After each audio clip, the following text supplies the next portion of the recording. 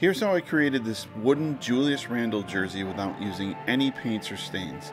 Julius Randle reached out and wanted unique art, so I decided to create the first three-dimensional piece I've ever done. I was lucky enough to present it to him in person. Thank you to everyone who came out and showed love.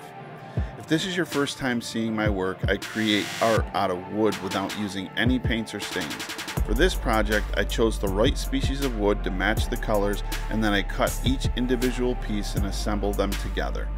Then I carve and sand. The wood species I used were holly, Osage orange, wenge, blue pine, blue mahoe, and padauk.